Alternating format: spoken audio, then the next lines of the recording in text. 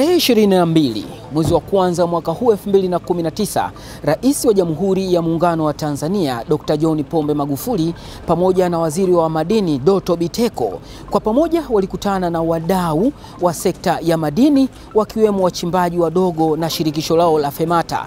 Mojawapo ya sababu za mkutano ule ilikuwa ni kuja na majawabu ya kuondoa kero na kadhia zinazoikabili sekta ya madini, hatua ambayo inaikosesha serikali pato lake stahiki katika madini.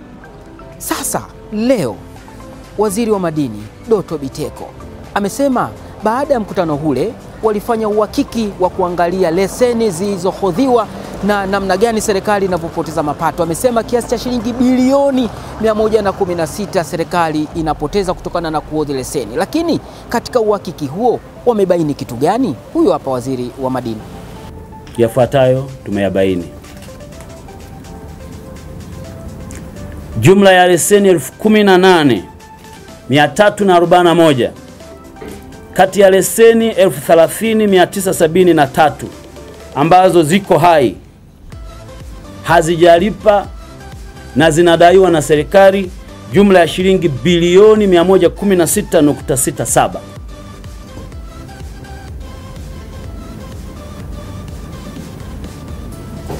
Leseni 18,000 zote ziko kwenye system yetu, zinamilikiwa na watu lakini hazilipi bilioni 116.67,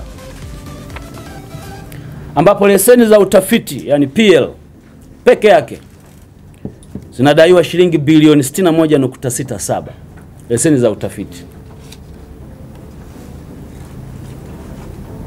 Leseni za uchimbaji mkubwa SML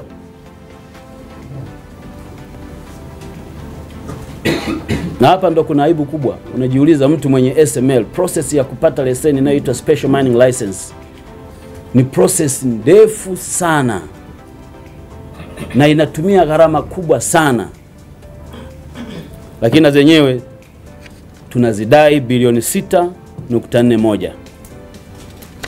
Leseni za uchimbaji wa kati yani mining license tunazidai bilioni 28.28, na leseni za uchimbaji mdogo PML tunazidai bilioni 19.51.